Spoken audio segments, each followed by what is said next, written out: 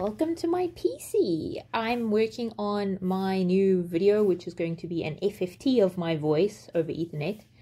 And one of the things that came up that I thought I would discuss is this multiply. So I'm multiplying the window with the microphone data, and no matter what I do, I can't get it to infer the sign correctly. So I've specified mic data and window out to both be unsigned. Signed. There's the signed and there's the signed. But no matter what I do, if it's a negative value for the mic data, it doesn't come out of negative. It's not automatically sign extending it. And I thought this would be a good time to discuss when we use inferred multiplies and when we use multiply IP cores.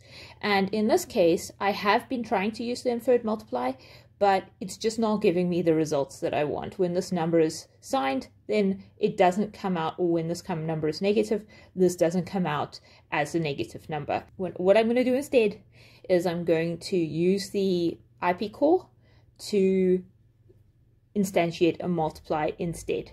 And if you can't get it to infer what you want, if using a multiply doesn't work, then the other option is to use one of the base IP cores. And in fact, I was taught to only use these. I only started using the infer multiply symbols later on in my career. So if we go to multiply, and this will give me control over how my multiply behaves. And I don't have to infer it. I can just put in these numbers and it'll give me a multiply IP core. So I'm going to put in my first number is going to be a 29-bit signed number. My second number is going to be a 16-bit unsigned number. And I'm going to choose 0 pipeline stages. What that means is that it is not registered at all. It's completely combinatorial. And the reason why I'm choosing that is because this output is going to be on the same AXI bus. I'm going to be using the same AXI bus ready timing. If I wanted to register this, I would have to put in a buffer of some sort, a skid buffer, in order to maintain the AXI timing on the interface. I suspect I can get away with doing this multiply without doing that, so I'm going to do that now. I'm going to call this window multiplier, and I'm going to use a...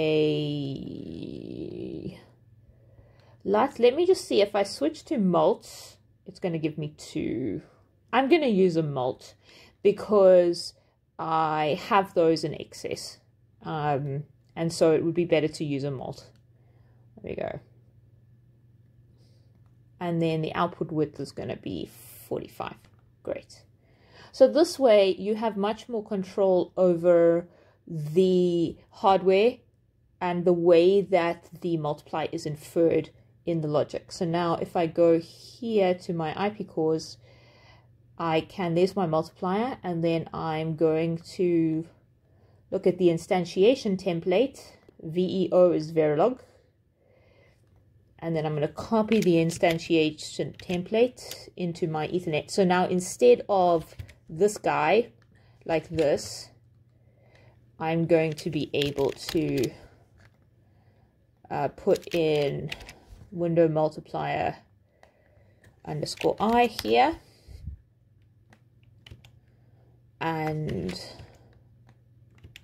put in my signals. So then mic data is going to be the signed first input, window out 0 down to that guy is going to be the second input, and full scale is going to be the third output.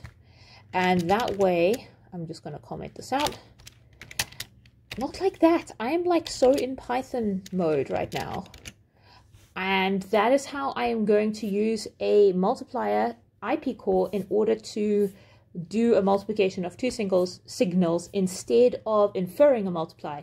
And this is actually a really good technique. It's a bit more work to do, but it gives you much more finer control over how the hardware is going to be implemented inside the FPGA itself. And that's really good. When I started programming in VHDL, this is what I was taught. I was taught to infer multiplier, to instantiate manually multipliers every time I needed to use a multiply. And this is a really good technique to use. Because you can't always rely on the tool to be able to do the job for you. It might not sign extend the way you want it to. Even when I put signed here, this time around it didn't. And I think it's because I am bit slicing it, and I think it's not looking at the bit sliced version of window out. I think it's looking at the full version of window out, and so it's sign extending with the wrong data.